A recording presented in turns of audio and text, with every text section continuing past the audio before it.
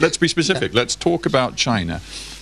As things stand right now, the Chinese are saying, look, we will make commitments to seriously, significantly reduce our carbon intensity as measured against GDP. We will do that, but we are not prepared to make binding commitments, and we're not necessarily prepared to have the international community come in and verify and monitor every single thing we do. Now, the Americans say, unless the Chinese move on that, they're not going to move on a whole raft of other things that we'll talk about in a minute. You know, this madness goes on. I don't disagree with it at all, the Americans and the Chinese. So are you bitterly disappointed, say, with the Chinese? Well, I'm very disappointed both with the Americans and the Chinese for so irrelevantly talking about this issue as if it's arms control or trade negotiations. You cannot cut a deal with Mother Nature. You cannot have a negotiation with planetary boundaries. They are fixed. So we all have to understand that we have to live within these boundaries. And I do actually believe that the Chinese government and the Chinese people will come around to these thinking and these ideas. And I see a lot of improvement, a lot of progress on China and in India, in South Africa, in Brazil, since the Copenhagen Accord.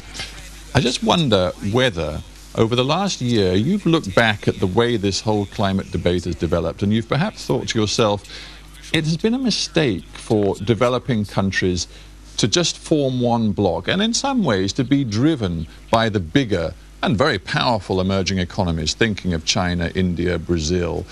Because I saw it when I was talking to you in Copenhagen that year ago, that there was a huge influence being wielded by Beijing in particular, and Beijing's interest is fundamentally different from that of the poorer developing countries. This is why we want to talk about big emitting countries and not necessarily developing countries and developed countries.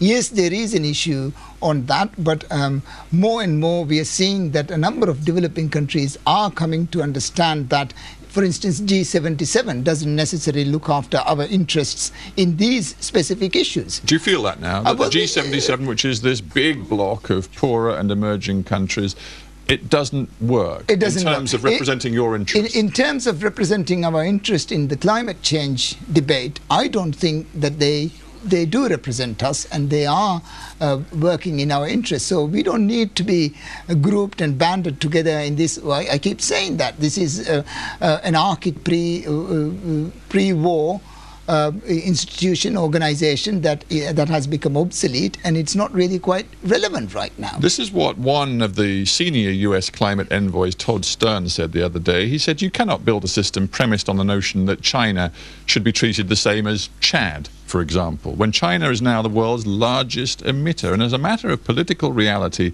we'd get no support within the United States, especially in Congress, for a climate agreement that required action of us, but not from China. Sounds to me on that particular point you have now decided to align yourself with the United States. No, we haven't decided to align ourselves with anyone, but we've decided to keep our stance in the middle, saying that this is not a rich country, poor country debate. This is a debate for everyone, and if we can all get together and find a solution to this, this is the only way that we can move forward. If. Well, if's a very important word here. It is a very important word, but what we are sensing and what we are seeing now is that it is moving along these lines. The United States really needs to do a lot more, perhaps a bit more than China, and we now seem to be bogged down in mentioning China all the time. But it's not just China, it's the United States as well. It's only Europe who is able to come up with a proper framework on this, and no one else is doing it. So I think... But as Todd Stern's words alluded to, there is a political reality in the United States. You may not like it, he may not like it, but there is a reality with the Republicans now controlling the House, stronger in the Senate, which means that the sorts of actions Barack Obama wanted to take to make America central to the climate change project are now not going to be taken. Well, I understand that they are finding alternative paths to the Congress and the Senate to see how they may be able to come up with other legislations as well. But then again, we all have parliaments and congresses, but leadership is when you go out and lead, not when you follow the pack. So I hope that there will be leadership in the United States, in China, in India and elsewhere. I believe that it is possible to lead, and I believe that the people of the United States will listen to this. Yes, of course, we need to have grassroots action in the United States. People need to take this whole thing to the streets and let everyone know that here is a serious issue. Here is a serious issue, you say.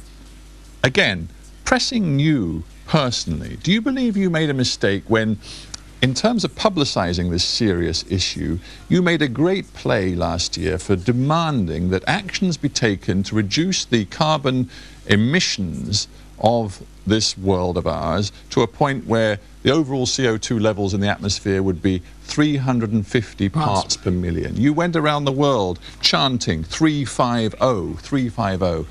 It is now, is it not, clear that is totally unrealistic? And are you prepared to drop that particular demand? No, I'm not prepared to drop that demand. We can't collectively opt out for suicide. We can't do that. If we opt out 350 parts per million, if we give up on 1.5 degrees, we won't be around. You talked not so very long ago, soon after taking power, of coming up with a plan to relocate the entire population of the Maldives, if necessary. You looked at possible land purchase in Australia, in India, maybe even Sri Lanka. Where does that stand now? Well, adaptation and evacuation, of course, is the bottom line. Evacuation, dry land is the bottom line. And we have to be all braced. We have to save for a rainy day. We have to understand that this situation can arise, and therefore we have to be ready for that. I do not disagree with that. But that doesn't mean that we have to relent on 350. We will not relent on 350. No, well, I hear that message loud and clear, but I'm rather more concerned at the moment about the fact that your plan to develop a sovereign wealth fund to actually fund the purchase of an emergency escape route seems to have completely collapsed.